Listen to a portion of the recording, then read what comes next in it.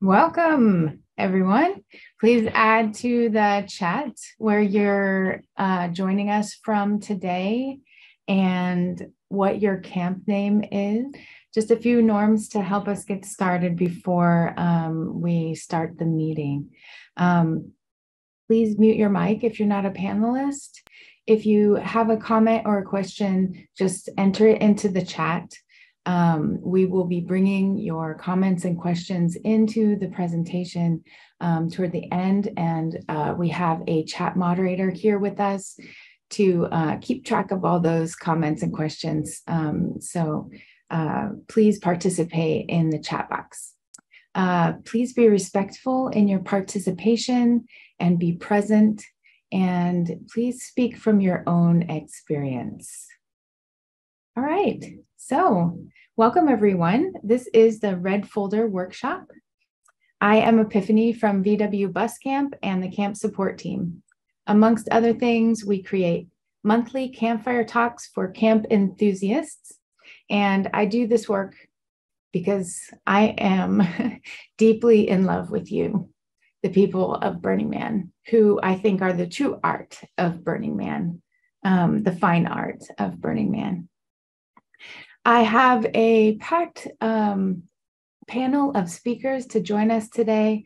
They are all fantastic speakers. As I introduce you, please feel free to unmute and say hi. First, we have with us Lucky. He is a physician's associate from Planned Parenthood. Hey, everybody. Lucky from Planned Parenthood. Right on. And Impulse. She is a camp lead for Joby Coffee, Tea, or Me. Hello. Hi, Impulse. Tetris is an RN and camp lead from the Black Rock City Piano Bar. Hello, everybody. And Buck, a camp lead for Remote Control. Hello. Hi, Buck. Travis is with us. He's retired from 17 years with ESD and from fire camp. Hi, Travis. Birdie is also with us. She is a mental health professional and supervisor with Zendo. Hello. Hi, Birdie. Anna Duffy is with us. She heads up the crisis intervention team. Are you with us, Anna?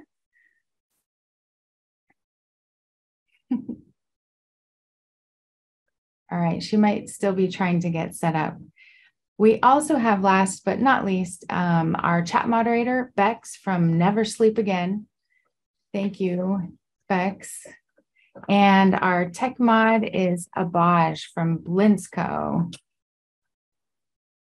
Hi, Abaj, thank you. All right, so what is a red folder? A red folder is red, and it's easy to see. It holds information that may be needed to help navigate a crisis situation, and it's kept in an easy access location. I just want to emphasize that the resources we are sharing here today have been compiled by burners and camp organizers to be shared amongst camps. So we are not speaking today for the Burning Man organization or any departments. Let's start off with a question for our speakers. So what emergencies have you survived or managed in your camps? Hi, this is Tetris. Well, the very first day that I was on camp, I tripped over a spike and broke my nose. So that was a personal one. That was day one, my very first burn ever. But more importantly, we did have a situation where an individual was riding a one wheel and fell right in front of our camp, fractured his jaw, fractured his clavicle, broke some ribs, and we had to activate the EMS system. And luckily, we did have a good emergency kit, so we were able to stabilize him. And then the EMT came, they took him, and unfortunately, his burn was over. So that is one that we had to deal with. And in our village last year, we had somebody who had a cardiac problem, and over the course of the 4 days of setup, he ended up just deteriorating, and we had to send him to the village, to the hospital a couple of times, and then finally he ended up having to go home. So those are things that we've dealt with. I bet they were pretty grateful that you were there to help support them in those moments. It did help, but I have to say that, yes, I have a medical background, but there were other people that were trained and were taught by our camp leads. So everybody was helpful. And I think that that's the point of this, is that you don't have to be a medical professional to be prepared. So we're here hoping to prepare people to take care of their campmates and our fellow burners. Because why? Because shit happens. Anybody else have a fun emergency story to share with us? Well, I'm glad to share. Burning Man is where everything can and does happen in some form. And I am the reason our camp has an emergency folder, basically. I have dislocated an elbow. I've gotten a major concussion. Both of those were going down slides. As an adult, it's hard to explain to your doctor off playa. I've had food poisoning. I found out I was allergic to tobacco. About 2 out of 3 years, I've ended up with some kind of medical thing, and that's just mine, and I'm not, none of them were being unreasonable, but we've seen bigger and smaller things throughout our camp, our hub, and our neighborhood. So I'm glad for more people to be trained as well, to be thinking about this. Yeah, so some of us have created Red Folder to help us manage an emergency or navigate some kind of crisis.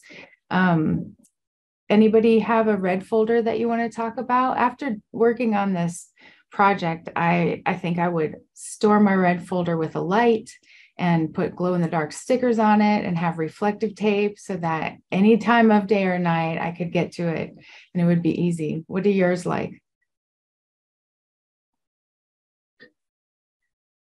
I can speak to that. Mine is hot pink.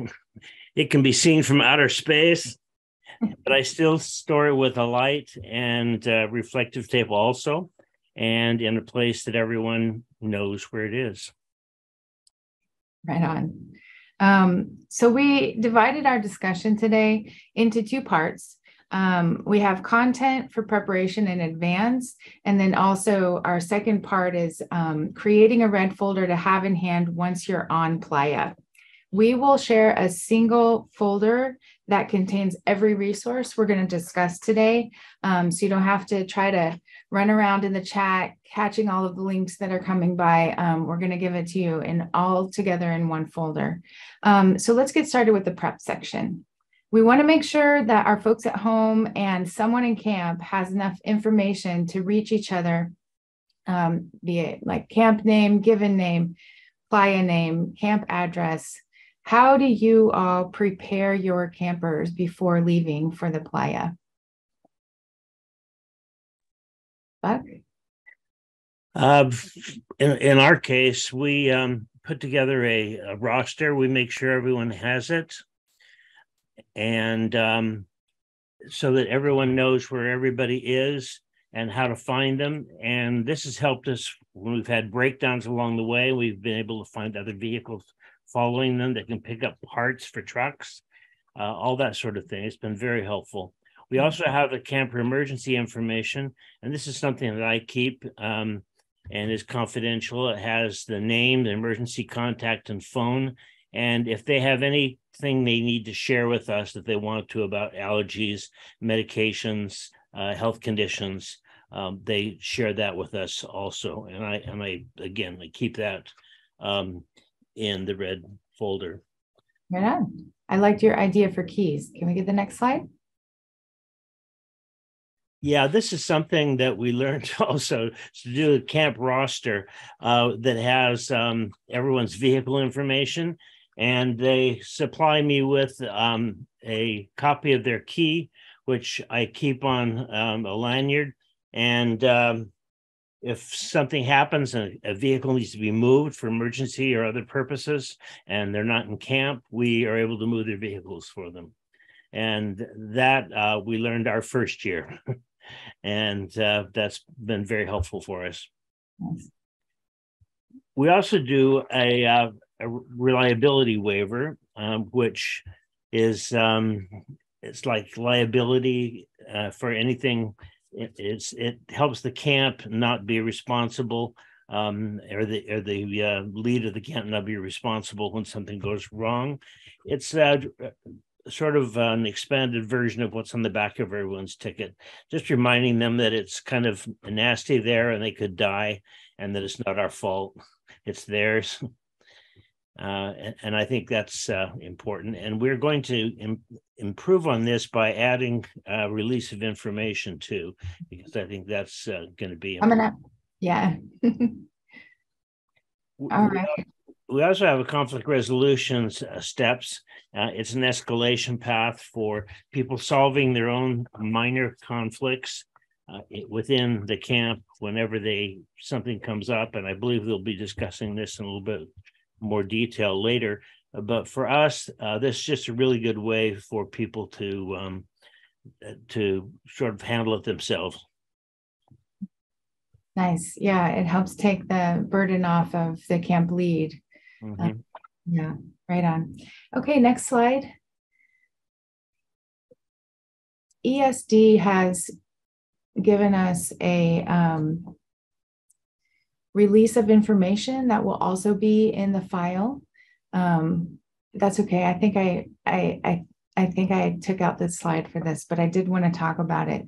One thing I learned in doing this project is that if you get hurt or have an emergency on playa, or one of your campers does, if they go to medical services, HIPAA is still in place. And so they cannot give you or anyone in your camp information about each other without a release of information. So ESD was kind enough to share with us an example release of information that you can take and adapt for your camp, and make sure that your campers have one, even if they just give it to a friend or someone else in camp that can hold on to it. What are some essentials that a small camp lead should bring in their first aid kit, Lucky? All right, I put together a document about this. I kind of had an interest in having people be prepared for not only emergencies, but the common stuff that occurs, and put together this list. And the idea is that it kind of fits into two, let's say, Ziploc bags or a shoebox sized tub. And if you scroll down past the initial thing, there's a picture of it there in action. I've organized it into one tub or one Ziploc of items mostly for soft tissue injuries. We get a lot of that stuff at Burning Man, and the other is with the medicines. And in the list, I've organized the medicines by the most common, most essential, down to would be nice to have, but not necessarily. You're gonna get more information about Narcan later. My word about Narcan to everything. If you're wrong and it's not an opiate poisoning, if it's a seizure, heart attack, something else, you're not going to hurt the person with that. You're going to shove that in their nose and spray it and hope that it helps. It's not. You're not going to hesitate or think about it. You don't test that device. You pull it right out. You insert it in their nose and you spray it. Second most essential piece is ibuprofen, just because everyone gets beat up out there. Caution when the person is dehydrated. If they've just ran the ultra, don't give them ibuprofen. You want to make them clear pee, or it could be dangerous for the kidneys. People with stomach issues can't take ibuprofen, but it is essential in your list. Tylenol we use for headaches, safe to do with dehydration, metabolized by the liver, not the kidneys. Safe to take with ibuprofen. So if someone's broken a bone and you're trying to get them out of there, you can double up to get the maximum analgesia, ibuprofen with Tylenol, if you need to get someone where they're going. Put an eye wash. Eye products can be used in noses and ears if needed. So it's good to have eye wash, eye drops. And antibiotic ointment in the nose. A lot of nose issues out there. I put famotidine as opposed to Tums or omeprazole or any other like stomach medicine, because it's a histamine 2 blocker. It's useful if someone gets hives or allergic reaction to some food that they were allergic to or what have you, can be really, double up with loratadine or Benadryl and then famotidine to get someone out of an allergic reaction. Is also very useful for heartburn, acid reflux, that sort of thing. So it's a good one to have around. You might consider, a laxative and a anti-diarrheal in there. I left those off my list, certainly. If you had one prescription medicine that you brought for your camp, you would consider Zofran, 4 milligrams. And again, this is prescription only. This is for nausea and vomiting, safe to do with Tylenol. Can help a little bit with diarrhea. You wouldn't give it to someone if they had a heart conditions due to something called QT prolongation. Don't give it for seizure and people with seizure disorders. It can lower the seizure threshold, and don't give it with a serotonin syndrome. It's also not first line for pregnancy and breastfeeding. Back to the ibuprofen Tylenol thing. Ibuprofen is not first line for pregnant and breastfeeding. Tylenol would be. If you took a second prescription medicine to the playa, I would recommend Macrobid. That's nitrophenatone. It's an antibiotic, safe for pregnancy and breastfeeding. Urinary tract infections, very common on the playa due to dehydration and people having sex, and it's super common. So if you were, had a camp and you were trying to keep people from going in, that would be my recommendation. Medical gloves are the most important piece of gear, of equipment. Protect yourself. My camp, we do bike repair, so I also use them for bike repair and all sorts of things. Some scissors. The trauma shears are very strong, and you can't poke the person with that if you're cutting bandages on them, bandaging up some wound. So keep those in your kit. Coban is the next item, super essential. And I've included some pictures of essential skills: buddy taping a finger injury to an adjacent finger to splint it. And then using Coban around, an ankle or an injured ankle or wrist is, most injuries will occur in the extremities. So have a good supply of Coban. Some way to poke a hole in a plastic water bottle or a water bottle with a little nozzle on top can be great for irrigating wounds. That's the biggest thing you can do to keep something from getting infected, is get the foreign bodies from the dust and everything else out of the wound before you close it up. Band-aids are included, lots of little scrapes, gauze, a pretty good amount of it. Skin glue was the next one. There's a ESD produced document that included tincture of benzoin and steri-strips for closing little lacerations. I tend to use Dermabond for everything. Dealer's choice on that. Some kind of soap or betadine for cleaning things. Be nice to have. You can use just regular soap and water on all your cuts and scrapes. Antibiotic ointment. It's great for your noses. My nose gets dry out there, and can keep bandages from sticking to wounds, which can be really helpful. And I put my name at the top of this thing, and I'm happy to, or my email address, I'm happy to answer any questions about this document. There is also in the preparation folder an excellent produced one for that was made by ESD. That's excellent. It's a little bit more detailed. Mine's trimmed down. I trimmed out what I consider to be personal items. And this is just my recommendations. If you have any size camp, have these things in a kit. Yes, you can buy like an off the shelf, med kit, but this is a little bit personalized to the kinds of things we see at Burning Man. So then you want me to go ahead to the, if we need to, I really recommend everyone take a wilderness first aid class, CPR class. It's going to make you a better citizen of Black Rock City and the world. My camp is 100 people. The ages are age 2 to 82. So if you do need to call for help, in my camp, it's dual band radio in a prominent location, and there's a document about this that has the tone codes for the calling of help. This radio goes to the 911 dispatch That includes rangers have a dispatch on their fire, medical, crisis intervention, hazardous materials. The only comms team it doesn't reach is DPW because they have their own dispatch. So you program your radio to that ahead of time, turn it on. Is there any other? Oh, sorry. Sorry, I didn't hear what you said. Turn it on, and then you're gonna wait for a second and make sure that you're not interrupting another emergency that's on there. Listen, and then when you push down, the push to talk PTT button is on the side almost always on these things, a thumb button. Hold it for a second and then say 911, 911. This is a participant at 7 and northwest corner of 7 and B. 2 minutes ago, we witnessed a man who began clenching his chest while walking. Then he collapsed. Bystanders determined he was not breathing. They have initiated CPR. We're going to need an ambulance immediately. Do you copy?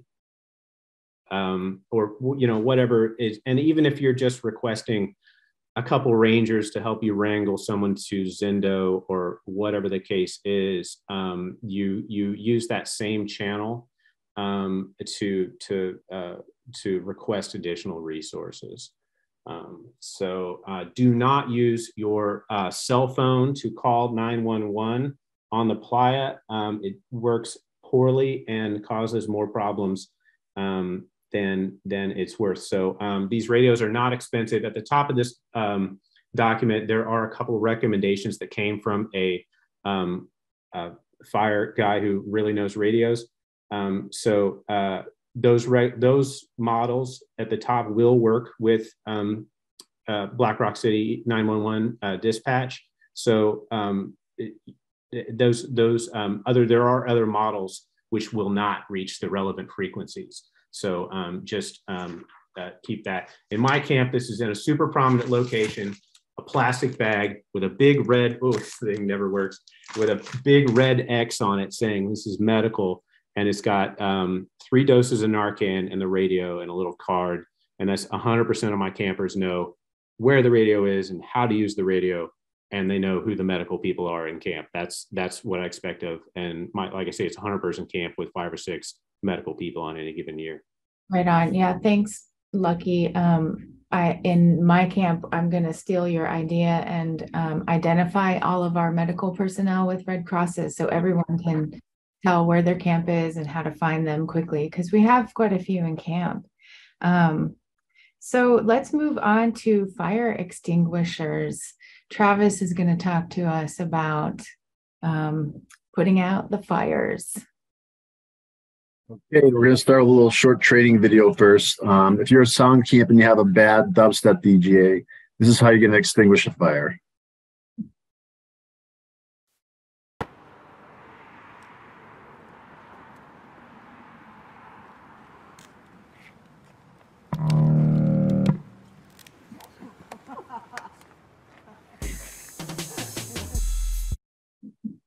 So actually, in all seriousness, fires are not a minor situation. Fires can double in size every 30 seconds. Thus, you're the first line of defense until the fire department arrives. Once the fire department of Black Rock City is notified, it can take time for them to negotiate the streets, to get the busy streets to get to the emergency. So you want to start extinguishing the fire and also initiate your camp's emergency response plan. The reference sheet is in the prep folder. Talks about specifics for fire extinguishers. I'd recommend one larger extinguisher to dry chemical. They have a reference called it's all in the document, and one smaller dry chemical extinguisher per hazard, like a generator, a kitchen, or a general camp one. These can be bought online at your local big box retailers. If you have a dry chemical fire extinguisher, use those on kitchen, generator, or fuel fire. It sprays out a fine powder, and that will extinguish the fire. We'll talk about how to do that in a minute.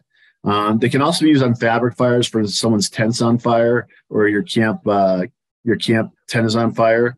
But you can use the dry chem on it. It's a little bit messy, but you can also use wire to help supplement that, to help put out the fires there.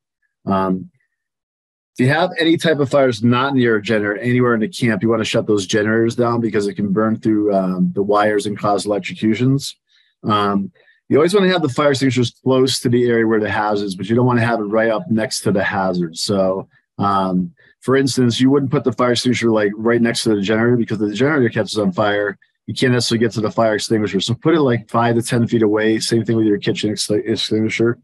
If you have a fire in camp, you need to initiate that emergency response plan immediately and start attack on the fire with a close extinguisher. You want to call for your campmates to bring the other extinguishers to the base of the fire where you're attacking, and also call for your adjacent camps to have them bring their fire extinguishers, because they only last about 8 seconds, and you might need to use 2 extinguishers to put out a giant fire.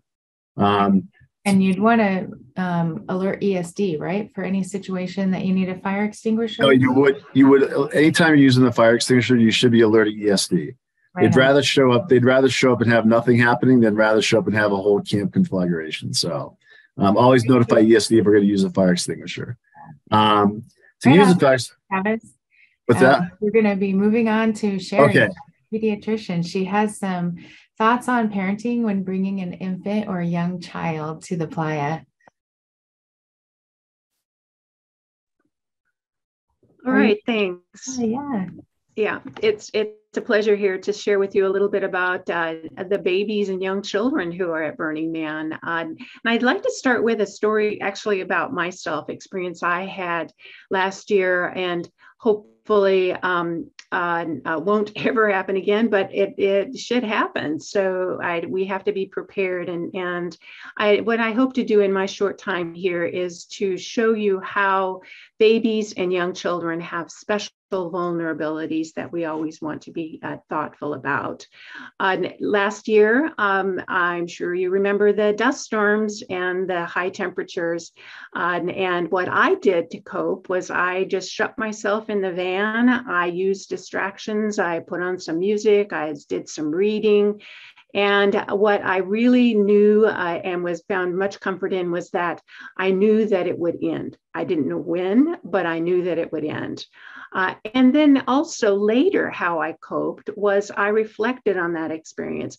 I told several people about it, and that process of telling that story helped me to process it. Infants and young children are unable to do these coping strategies. And additionally, they are unique citizens of Burning Man when they're there, because their brains are rapidly growing. They are making 1 million synapses per second, creating these neural pathways. They are exquisitely sensitive to environment, not only physically, but in that brain development as well. And they actually have a sense of vulnerability, although they're not able to express it in words. And they look to caring adults for protection, safety, and emotional co-regulation. So they have special vulnerabilities, especially when their routines are changed. They don't have a whole lot of control or power in their lives, but those routines really help anchor them. When those routines are disrupted, it's a stressful event for them. And again, they have immature coping skills. They are sensitive to their parents' stress levels. And if I had had a child that was close to me when I was in the van, that child would have sensed that I was under some stress at that time. And they manifest symptoms, signs and symptoms that we can be aware of that indicate that they are overstimulated and approaching being overwhelmed. And they will seek parents and caregivers' protection to gain that sense of safety and that loving comfort. Next slide, please. So prevention is the best antidote to stress. Taking a child's perspective, and parents are the experts on their child. So the parents can know and should use that information that they know about what the child is sensitive to, when they're showing signs of being overwhelmed, etc. And parents' role is to be attuned and emotionally available, even when they themselves are stressed, to be able to provide that comfort for their child. It's helpful to maintain the routines that you can when you bring an infant or young child to the playa, and to start new ones. When we think about 1 million synapses created every second, what is a week-long experience for me is, I don't know, I'm just going to make up a number, a century for an infant that's developing and responding to the environment at that speed. Wow. It's also important. That's a lot to think about. Yeah. Yeah, it is. Yeah. I know, it's really mind-boggling. A parent bringing a child. Can we move? We're going to move forward in the slides. I'm sorry, Sherry. We might have some more time in the Q&A at the end. We're going to include, and can you advance again? Yeah, and again. Thank you. All right. So one thing that camp organizers might want to do is hold a safety meeting with their camps. When you do this, we have included this document in our materials. You might want to have this "where is my stuff" location and camp document filled out. You will want to train your campers on where these items are. They're the things that we consider to be the most important to identify. And it would also be a document inside the red folder that you'll have on hand, or whoever grabs that red folder would have on hand. Next slide. We included also this safety meeting agenda. And Impulse is going to talk to us some more about her red folder and the scenarios they discuss in their camp safety meeting. Oh, we're a relatively small camp. Joby runs 25-ish on average, so we have slightly different needs, and we're part of a hub of about 5 camps, depending on the year, that are in that range, that are smaller camps.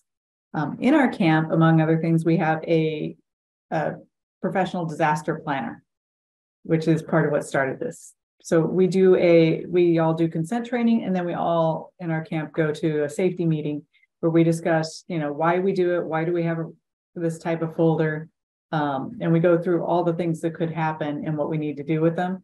And we, starting with the basic ones, if somebody's hurt, somebody's sick, and working up to the big things. What if fire gets into the city? What if there's big tragedies inside or outside of there? And it's for us an engaged discussion back and forth. We come up with plans together. And among other things, it helps everybody to feel a little bit more comfortable. If something happens, they know what to do. They can just deploy. Yeah, better to be prepared. Yeah. And then we have our red folders also online, and we give it out beforehand, and we talk about it in meetings beforehand. And for the first time this year, I think we're going to try and get a group of us to also do first aid CPR training, things like that beforehand. Yeah, that's a great idea. And we included the Joby red folder in our materials as well. So the participants today will have access to that. Tetris has for us some additional material that you might want to cover in your safety meeting. And can we get the next slide?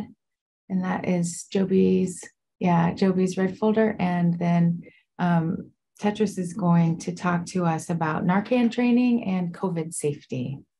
Yes. Hi, everybody. Just a couple of things to add to what Lucky was saying, just really quickly. One, you should identify the medical people in your camp and in your village. Just remember that they have limitations as well. One, they may not be licensed in the state of Nevada. So what the things that they bring and what they're willing to do will vary. So just make sure that you know how far you can take an emergency in your camp and what your resources you have. The other thing that I would recommend is if your camp has extra money, something to invest in would be an AED, which is a defibrillator.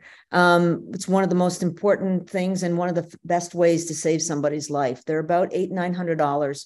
They're to be used by lay people. It tells you exactly what to do. They are definitely something that is definitely a benefit to have. So can we go on to the next slide? I think is Narcan. Oh, so this is just a copy of our medical emergency form. Again, I'm a nurse, so I have things a little more detailed. I do keep this seal closed in my truck in a locked compartment. It's just an example. Next. first aid kit. Keep going. I think you have my whole old presentation. Keep going. I just want to get to yes, the next one is the important one. Narcan. So what is Narcan? Narcan is the antidote for an opioid, something that is incredibly high risk in the Burning Man environment. It is so simple. And like Lucky said, this is the one thing, if you get nothing else out of this presentation, the one thing I want you to remember is that you cannot cause harm by using this. The only thing you can do by using this is to save somebody's life. What this does is it's a nasal spray. You put it into the nostril and you push on the button. If it is an opioid, that person's eyes will wake up immediately. What you do is you put that person in the recovery position, start talking to them, make sure they're okay. It's also recommended that you do it a second time because there's something called the rebound effect. So there are 2 doses in each box. And again, it is so simple. They don't need to inhale. There's no instructions. Just put it in their nose, squeeze the trigger, and you can see an immediate result.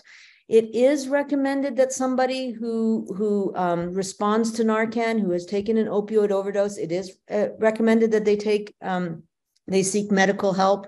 That might be a little difficult, but make sure that somebody stays with them for a while and make sure that they really are, the whole situation is resolved.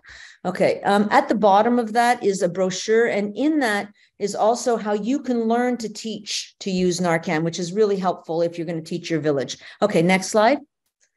One of the things that's really important, this side's super important, the rules in different states are different. In California, where I am, you can go to your pharmacy and you can get 2 doses of Narcan without a prescription. You can also order them from the California Department of Public Health. Nevada has different rules. You can actually go and get them, but if you don't live in that state, you won't be able to get them ahead of time. But if you look at that link at the bottom, and we'll include it, it lists every state and what the requirements are. Most states, you can get it for free using your insurance card. And there is, like for the California one, there is actually a standing order that you can print that's signed by the governor and that you can take to the pharmacy. Next. COVID. Oh, unfortunately, I hate to be the one to bring up that big C word. I do know that we're all sick of it. We want to be done with it, but unfortunately, it isn't gone yet. So it is still recommended that you talk about it, have a plan for what are you going to do if somebody gets sick. And it's more complicated than you think, because if somebody gets it, like for example, if I get it and I have to go home, well, what am I going to do? I can't take the whole piano bar with me. I can't take everything. So have a plan. Just make a plan. Make sure you bring some masks and make sure that you bring some antigen tests. What we did last year was we asked everybody to take a test before they came to Playa. And if somebody started not feeling well, we had tests available for them. You know, you can, if you want, make the vaccination lists. That's neither here or there anymore. But I would definitely have masks. I would have a protocol. What do you do with somebody? How do you quarantine them? And then I would have some antigen tests in place. There is the links on there are the links for the Burning Man organization. They have their own regulations, CDC, which is California. And then we have the Nevada. I also included the link for the Nevada guidelines, which are regularly updated. And next, I think that is it for me. Yeah. All right. Can we stop the share, Abaj? Tetris, I was wondering, do you have any thoughts about some considerations about to collect or not to collect medical information from your campers? So again, it all goes back to HIPAA, right? Privacy. You don't want anybody to divulge anything they don't want to say. So we didn't make it obligatory, but we did say, listen, if you lose consciousness and we have to activate the emergency system and you go, we need to tell them what is wrong with you, what your past history is, what medications you're on. And so it does behoove anybody to submit this information. I personally would ask that all camps who collect this information, make sure you let your people know that you're going to put it in a safe place. You're going to have it locked up and it's only going to go to the emergency folks. It's nothing to be shared.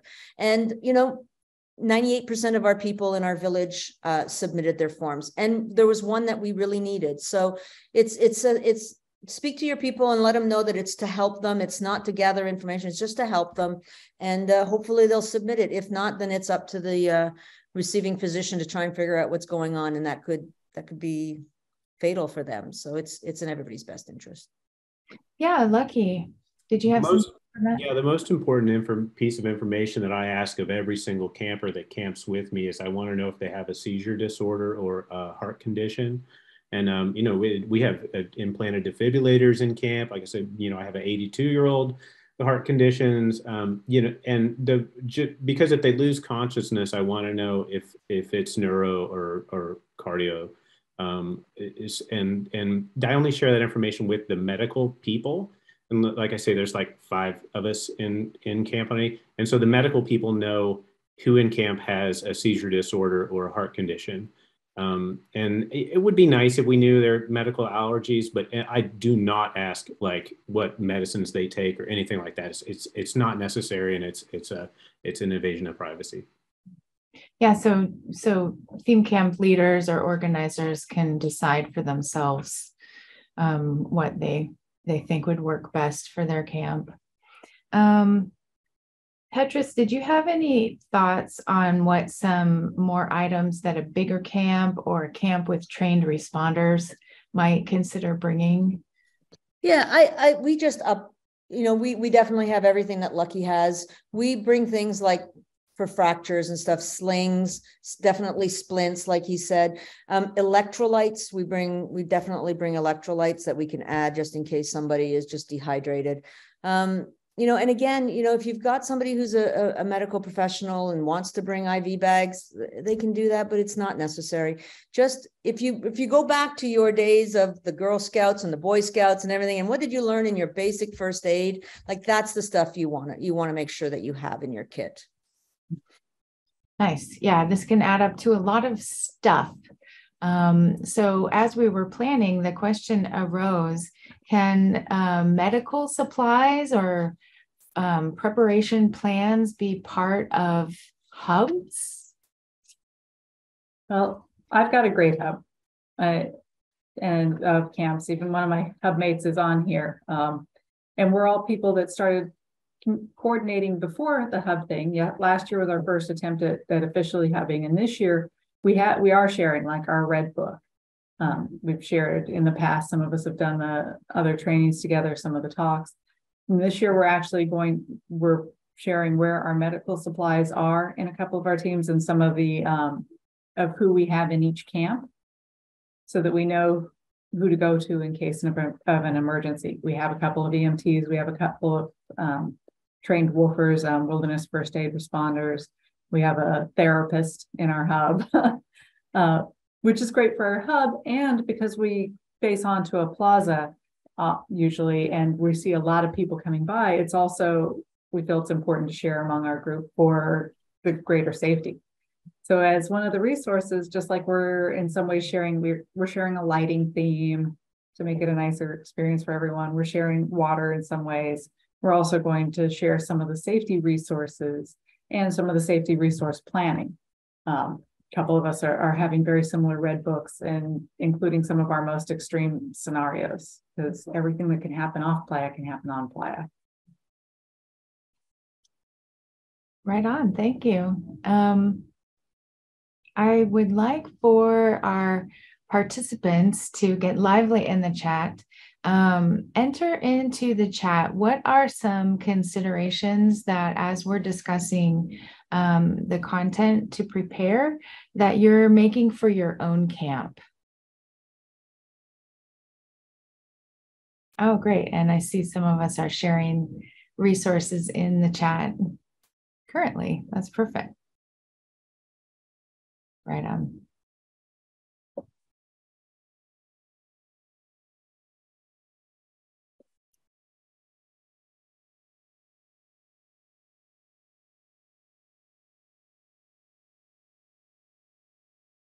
Okay. Epiphany, there's a question about Narcan and how long does it last? It's a medication, so it's got an expiration date on it. So it is. We keep ours in. A cool RV just because we don't want it sitting out in a regular, in the sun and everything else. But it has an expiration date on it. So hopefully, Gabrielle, that answers your question. Right on. Thank you. I keep mine on my person. I keep it with the radio. I keep it on. Keep one on me on the bike all the time. I do not keep it in a cool RV. I keep it where it's going to be near a person who needs it. Other thoughts about our feedback in the chat at the moment? All right, let's go on to our contents of the red folder section. So we have talked about, there's a document on Narcan in the red folder, and also the locations document is in there, but we've got some other things to share with you. So Bex is going to drop the folder link right there, and you're welcome to get in and take a look around. Travis is going to talk with us some more about how to initiate an emergency response. Take it away, Travis. So, like we've talked before, don't dial 911. That can cause some confusion. You need to get fire responses or EMS responses going as soon as possible. So we came up with a little sheet here. ACT, which is start your initial emergency actions to control the situation. Call verbally to other camps, see if they might have a medic or other fire extinguishers that they might need. If you have the radio, like Lucky was saying, go through the whole radio protocol in order to power it up. I won't repeat what he said. The same time, you want to make sure if you don't have a radio and this always happens is someone thinks that someone went to get help, is assign someone to be the runner. And they're gonna run to their closest first aid station, which you should have planned out on the emergency sheet that Epiphany put out. Have them run till they get to the station, have them contact emergency services and say, hey, we have an emergency at our camp. While they are running to that location, if they see a BLM vehicle or a law enforcement vehicle or a Burning Man vehicle, a sticker or logo down the side, all those people usually have radios. They call the emergency in. You'd want them to accompany you to the camp so that way they can relay information to their dispatch about the size of the fire, what kind of emergency is happening, how it's going. And the final thing is place a flagger on the street. A lot of times we would have a hard time finding out which camp it is because Camp Beezus is a camp from Beejus, and you have a hard time finding it. So someone should be flagging it on the emergency services vehicle when they come up. If you're on a corner, send one to the actual emergency side, and so you can send one to the direct responders to where the exact emergency is at. Again, it takes time to negotiate the city, so it's important to start that initial emergency response right away. And we'd rather show up and not have an emergency and get a chance to ride lights and sirens through the city and have a non-emergency than actually show up and have a block of camps on fire. So just a little brief thing on how to initiate an emergency response at BRC. Right on. Thank you. We're going to move on now, Abaj, to our one-page reference sheets. So in the red folder to print materials, we have several quick reference sheets that you can find information that you might need to navigate a crisis. We collaborated with the Emergency Services Department and Black Rock Rangers for their one-page reference sheets. So I'm very excited to share those. Next slide. And Lucky, would you like to talk about the one-page sheet for Plan Fly Ahead? Sure. Like I say, all of my campers know who the medical people are in our camp. The best time during open bar hours or during open hours, which is every afternoon, like 2 to 5 or whatever it is, there will be someone on call. There'll be one of us there. And then if other times you can ask and they may, go get someone for you. You can also catch us at sundown because there will be we do camp meals every evening. There'll be someone there, but you access services at Plan Fly Ahead by asking the person behind the bar and they will go get me or one of us. Right on, thanks. So you just have to go ask at the bar. Pretty much. All right.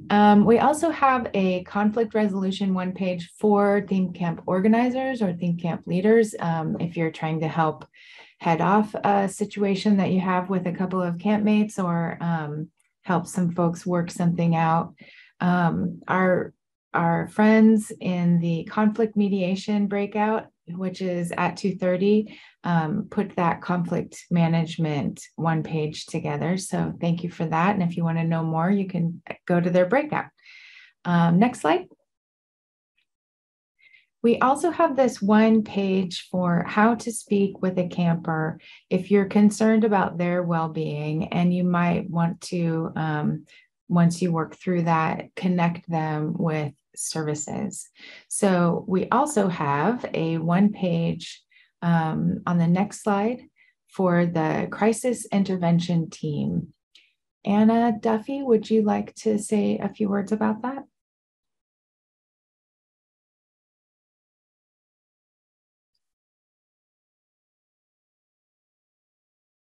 She able to unmute?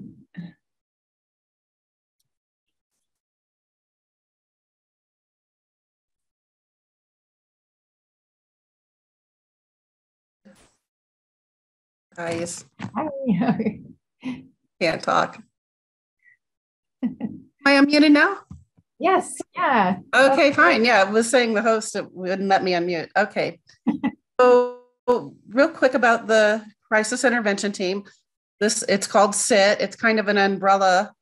It covers our crisis intervention team. It also includes a survivor advocacy team, which is sexual assault and domestic violence. So what we do, the crisis intervention team, pronounce it, is part of the emergency services department at Burning Man.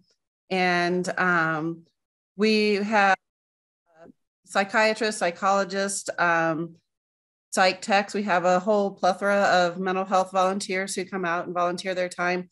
We also have on our survivor advocacy team, we have community-based advocates, which are very different than like law enforcement advocates, which are system-based. I can explain that offline sometime if anybody really wants to know, but they have privilege and they help sexual assault survivors. We have in addition to our team, we work closely with the Green Dot Rangers. A lot of times the Green Dot Rangers will respond to a call and they're helping a person and they decide that the person needs to actually have an evaluation, that they think that there is, they might be acting unusual, but there may be a psychiatric situation. So they would call in a SIT team for an evaluation. In order to call in the SIT team, you can ask for Black Rock Dispatch. If you have a ranger in your camp or a medical person, they can call into Black Rock Dispatch and you can ask for a crisis intervention team person to come out and do an evaluation. Or if you have someone that has disclosed a sexual assault or domestic violence, whether it be current at the event or they're just triggered by a previous event, you can ask for a survivor advocacy team to come out. The other thing that we have is the SIT team. We don't handle people who are inebriated. They may have a psych component going on at the same time, but until they sober up, we can't really do much to help them. And on this sheet too, you'll also notice that I did leave, I did give you some resources at the bottom of the page. You've got 988, there's a crisis text line. Now that we have cell phones and stuff working out at the center, people can actually call if they want in from the playa and talk to crisis counseling or do texting. And I think that's pretty much about it. I think I've covered it out. The document will be there for you guys to read. Thanks, Anna. In a related service, on our next slide, we have a Zendo one page, and Bertie is going to talk with us about that. Hi, yeah, I'll just be very brief. Most people are a bit familiar with Zendo. We're a project that offers a safe space and peer-to-peer support for anybody having any kind of challenging experience, whether it's drug-related or otherwise. An important piece to note is that we only provide services to those who are medically and psychologically stable. If you believe someone is having a medical or psychiatric emergency, then we need to be utilizing medical ESD on Playa. We provide support 24/7, typically Monday through Monday, and we're located at the 3 o'clock and 9 o'clock keyholes near Rangers and Medical. And then the one-page sheet also just has our basic 4 principles of peer support. If I would summarize these in a line or two, I'd say if you want to show up and be a hero, your cape should say, "I'm here to listen," not "I have all the answers." So the basics of our principles are how to listen, how to provide kind of safe space, and to just be with a person, not force or guide or instruct. Let me know if you want more details on that, Leanne. Epiphany. Great. Thank you, Birdie. You can hear more from Birdie also in the next breakout session. There's a consent breakout at 2:30. So our next one-page resource is for infant and young child stress management. Sherry? Sure, just very quickly, I'd like to just spotlight those signs that an infant or young child will present with that are not typically seen in adults when they are stressed. They may become cranky, restless. Babies even can clench their fist and physically become tense, or they may withdraw from social interaction. Babies may hiccup, frequent yawning or sneezing, cry more than usual, show disruption in their sleep, have a temporary loss of milestones, a loss of words, a loss of communication skills, reverting to bedwetting, become clingy and have a shorter attention span, or be more anxious and fearful of new situations or new people, or have increased tantrums, and they may have belly and bowel changes. What can be done to reestablish their sense of safety and emotional regulation is that the adult, typically the parent, it should be at best, ideally the parent, to remain calm. So actually being the parent, being aware of what their emotions are. And the other comforting things that are listed there. This is in your folder, your red folder. But the overarching thing is that parents who bring an infant or young child should be prepared to change their plans in the moment, in the day. They had planned to participate in an activity, and they find that they need to leave the activity and go with their infant or young child to a quiet and safe space. Thank you, Sherry. I think this is important information, and I'm not a parent, and so I didn't know about this until we started to do this work together. Our next slide is about our Black Rock City First Aid booklet, which ESD has shared with us, and there is an entire printout on first aid that also overlaps some of our information that we got from Lucky today, and is great information. You can print it out and add it to your red folder if that seems like the right thing to do for you. And on our next slide, we have a resources and links page that we have worked to compile for this project to share with you. There are a lot of very helpful links, especially the camp support team, camp resource guide. There are also training manuals and how to program your radio. I also included a link for the American Red Cross visual that you can purchase if you think you want that in your red folder. It shows how to do CPR or first aid. It also shows how to use an AED if you have one or there's one available.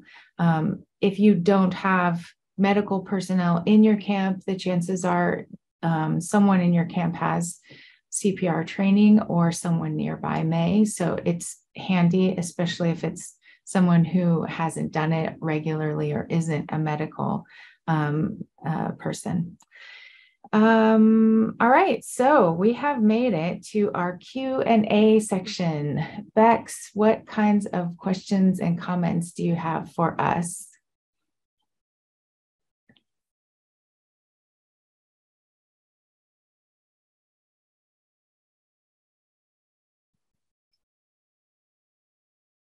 Are you able to unmute, Bex?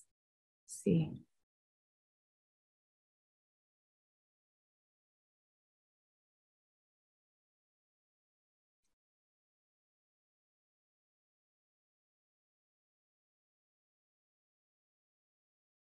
All right, I can see we had a question for Tetris about what is the recovery position.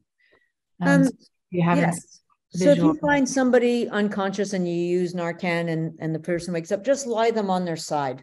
This will help in case they vomit or anything, and help them get their neurostatus back, and just keep an eye on them. So that's the recovery position, just on their side. You can bend one leg if that helps them sort of balance, but yeah, just get them on their side so they don't vomit and aspirate.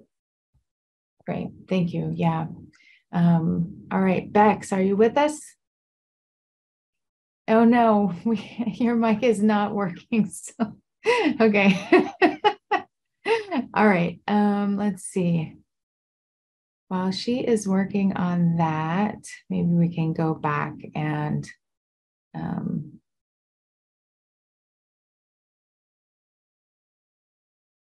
capture some of our own questions.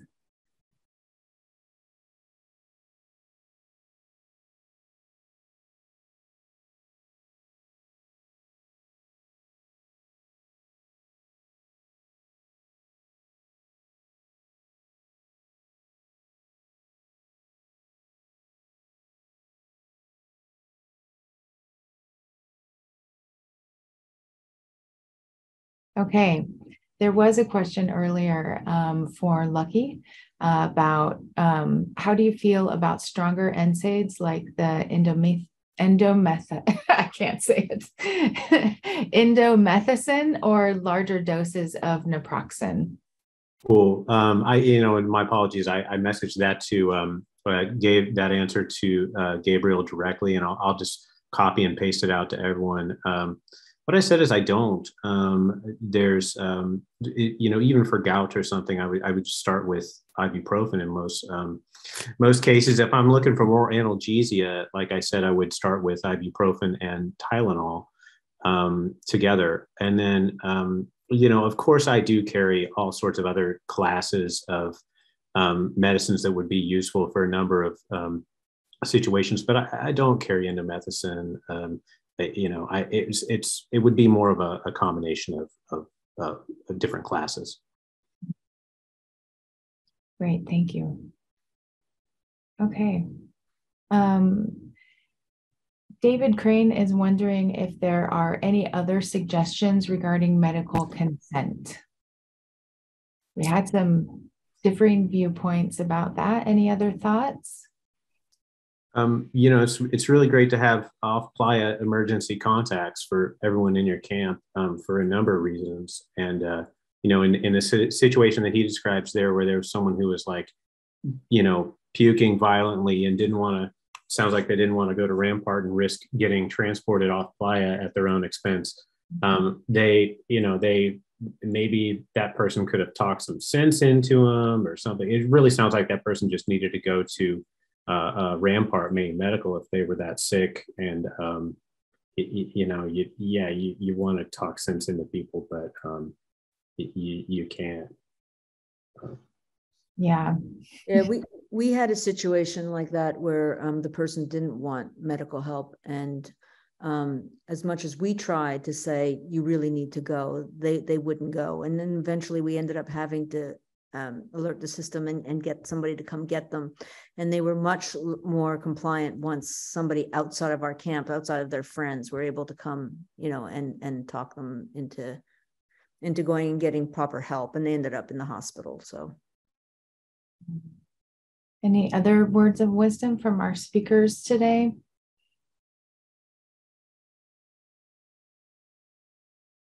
I think the one thing we haven't nailed down well enough that comes back to what Tetris was talking about with COVID is, and I'm open to if other people have ideas on this, what do we do if the whole camp gets sick? It could be COVID. It could be, we know of a camp where they had another bug go around a few years before. When everybody in your camp gets sick and you're starting to get to the point that you don't know you're going to make it off playa. Our current thing is if more than our, a set number gets sick, we're going to all talk about it and try to figure out what's going to happen if we're not going to be able to all make it off, if there aren't going to be enough of us to load out. What's the tipping point? Yeah. Yeah. So how many people does it take and what that tipping point is? Yeah. That did happen and is happening. So we need to talk about it. I think we also just need to talk and communicate about what our strategies are going to be. I know, Bridget, your content has and suggestions are wonderful, and a lot of burners I know completely disagree. And so we're in camp together, and we need to know how will we move forward, disagreeing as we do about what is the safest or best practice. Okay. All right, we have one of the things is everybody has to feel safe, right? Everybody has to feel safe. Everybody has to have their opinion. So you just do what is safe and you help each other out. That's all you can do, right? Yeah. And I think one more thing is to contact emergency services if it looks like you're having a epidemiological crisis in your camp, so they can help maybe come down with some plans to help you out as far as what this might be, and Rampart can also help with that kind of stuff. Travis, would a camp be sent home? Would they have to leave playa? Not that I know of. I'm not representing Burning Man, but I think that the prudent thing to do is if it looks like your camp is coming down with something, maybe it's time for everybody to take a break off the playa for that year and start to pack up camp before everyone does get sick. Travis might send you home, but Burning Man might not. No, I'm not gonna, I don't send anyone home. You have to ride it out yourself. You bought the ticket, you're on the train. So yeah, I would just recommend looking at like Impulse and Tetris were saying, if people start to get sick, it might be a time to look at a true evaluation and say, hey, we need to start tearing down camp right now before everybody gets ill. Norovirus, rotavirus, influenza outbreaks were, extremely common on playa pre-COVID. And my understanding is that the norovirus spores survive alcohol, hand sanitizer. So that we do have like a soap and water washing station in our kitchen, and it's a pain because of the gray water. And I don't know if anyone's come up with any solution for that, but we've been lucky and not had any norovirus or rotavirus outbreaks, but it can totally happen. Yeah, good to be thinking about. It's better to be prepared or ready. We have a question for Bertie. So does Zendo, or maybe if other speakers know of another resource, have information on obscure drugs? Gabriel has had to deal with a camper that needed medical help, but didn't recognize one of the substances that they had ingested. Asking about how, like a resource for recognizing drugs on site. I'm not aware of Zendo having a resource like that. I know on Playa, they tend to have a big poster at each keyhole that shows each different class of drugs and the time frame expected for them to be experiencing an altered state, things that go along with that altered state, and then interactions between each class. That's super helpful. And I think there might be a reference to it on their website, which is zendoproject.org. But I don't know of a resource for identifying by site. Okay. Well, I've seen that resource and it is cool. Yeah. I think MAPS also has one as well. Yeah. All right. Any other thoughts from our speakers today? I know, Travis, I don't know if you got to finish what you were wanting to say about fire extinguishers. I think the most important part of that document is to watch that video. It starts off at about 45 seconds and it shows someone actually putting out a real fire. It can be a little bit of a scary experience, but if you see it, it takes the scariness out of it. So just watch that video. I think that's the most important part about that document. Right on. Thanks.